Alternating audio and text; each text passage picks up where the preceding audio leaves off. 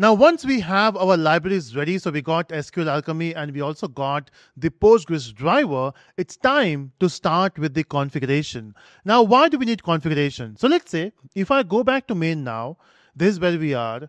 And let's say if I now say in this get all products, instead of returning this particular list, which we are doing here, I want to connect to database. So of course, before we do this, there should be some database connection. So I will write some statements here. Okay, again, I have to disable or snooze my copilot. Okay, I will write in a comment. I need a database connection, because without database connection, how will you connect to database? And once you are connected, then you want to fire some query, right? Which we'll do. So here we have to write some query. So first we have to create database connection, and then we can write the query. Now we know that, in fact, in the previous video, we have talked about we are going to use SQL Alchemy. So I want to create this database connection which talks to the SQL Alchemy. And to do that, of course, I can do all the configuration in this file, but it's better to have in a separate file. And this I will say database.py, or you can say config.py, whatever works for you. So I will say database.py, and this is where you have to do the configuration. So basically what you need, the first thing you need here is something called session local.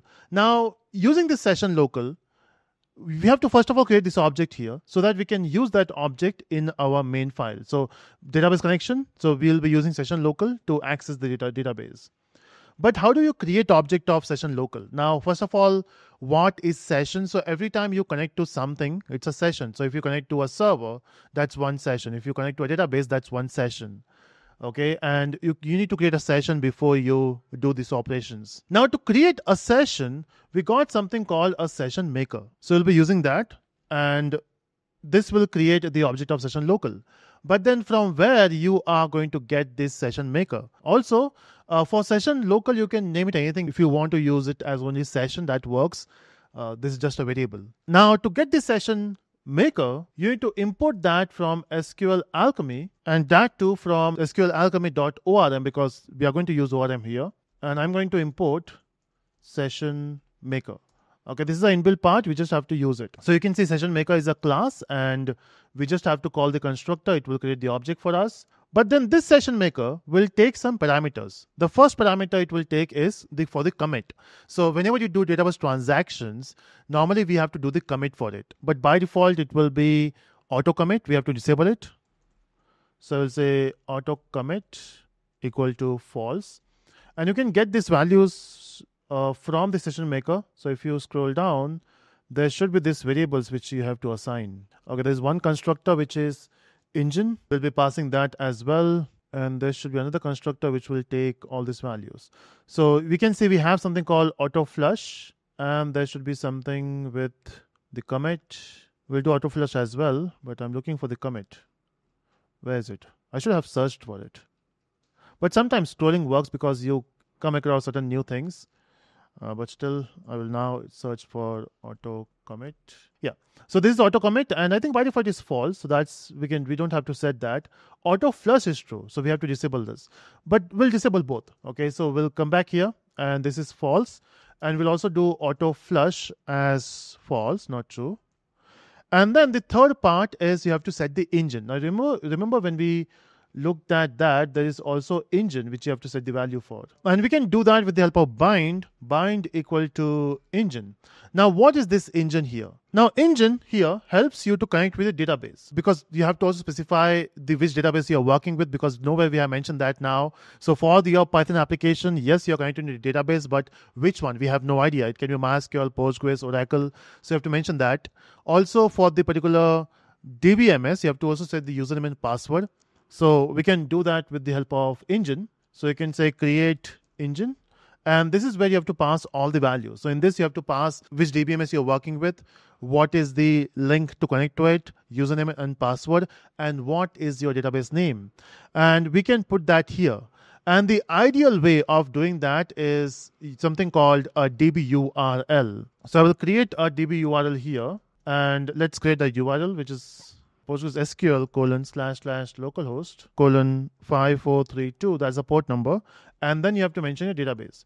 Now, this particular URL is pretty common whenever you work with RDBMS. If you're working with, let's say, MySQL, you will say MySQL :localhost :5430 Telusko. No, so for MySQL, the port number changes. I think I forgot the port number for MySQL. I think it is 3306. And if you're using Oracle, you have to put the port number for Oracle, which starts with 1 and ends with 7. I forgot the number. But you got the point, right? This will change and this will change. But also I want to specify the username and password. I know where I'm doing that. So there are multiple ways of doing this, because if you click on create engine, okay, I'm not able to go inside it. Okay, it's because it's not able to detect it. So I will import that as well from SQL Alchemy and import create engine. Okay, now I should be able to click it. So you can see it is asking you for the URL, and also you can pass certain other parameters. Okay, but then I'm not going to pass those things from here. I mean, separately the username password. I'm going to pass in the URL itself. And yes, you can do that. So the basic syntax is you mention PostgreSQL : and then after 2/ you mention your username. For Postgres, the default username is Postgres itself. And then you give a colon, and then you specify the password. I'm just guessing the password for this particular machine is 1234567 for Postgres. Let's see if it is working or not. And then you say @. So username, password, @localhost : the port number /database. This is the URL which you have to work with. And the same URL now, you just have to pass it here. So db URL. And your job is done. By doing this, you are now able to connect with the database. Hopefully. Okay, let's keep it as session if that works. So we got session, session maker, and these things. Now, once you have your database.py file ready, it's time to go for the next step.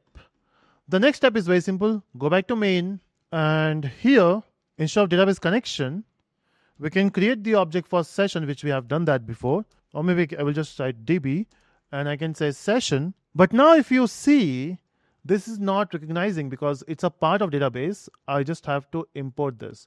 So come back here and say from database import session. We can get the access to it, and I think there's no problem. You can see there's no problem here. And now with the help of db, you can fire the query. As simple as that. Okay, once you get the hold of db, you can fire the query. So I can say db dot, there's an option of query in which you have to pass the query. But then what exactly the query I'm going to pass here? Am I going to write the actual SQL query? Of course not, because we are using SQL Alchemy. So I want to use the ORM feature of that. I just have to work with the Python objects, and it should create the query for me. So if I want to say save it, it should create the insert query. If I say fetch, it should create a select query. The SQL Alchemy should do that. But the question arises, nowhere we have done the mapping for the database and the class. The class is there.